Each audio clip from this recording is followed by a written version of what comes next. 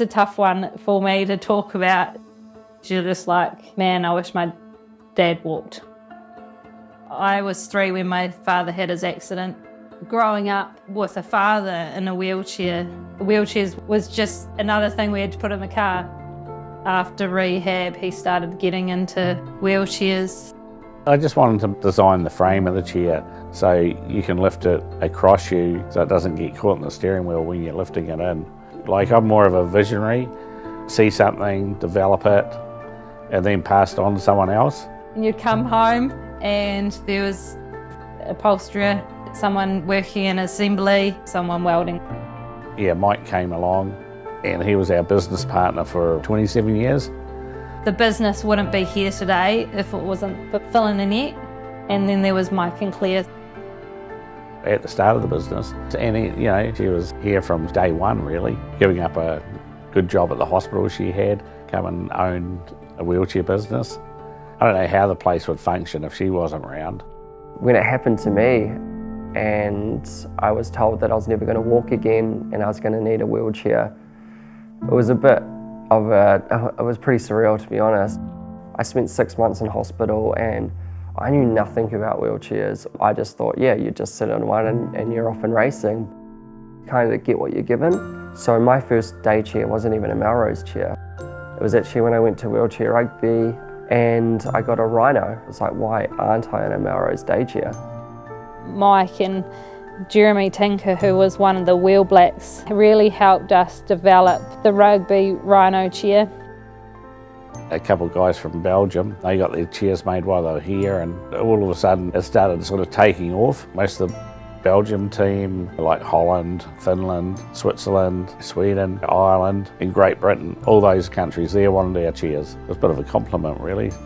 Our Rhino is our signature chair. There was a lot of development work that went into it. 30 years, some big learning curves about getting the right welding processes, the right tubing. It's not just a chair with wheels on it. Yeah, wheelchair rugby is a contact sport. You do go out there to smash into people. I think one of the most important things is to have a wheelchair that does fit you. It's their life they spend in the wheelchair. They have to be comfortable, they have to have their right postures. You could have a chair an inch too wide. It's not comfortable, it's sore. It can cause a lot of health issues in the future. Having that custom-made feel, but also having a chair that looks good is a massive thing for me. When you see kids light up when they come in for their new wheelchair and it's got that custom colour, that custom spoke guard, it is everything. We always say we can do anything. Custom heights, lengths, the size of your wheels, colour of your spokes, the colour of the frame. Even if we don't have it, we will try and bring in the colours and do those special things. Finding out that you can still represent your country in a different sport was pretty special, and for me it was like, okay, I'm not going to be an All Black, but I'm going to be a Wheel Black.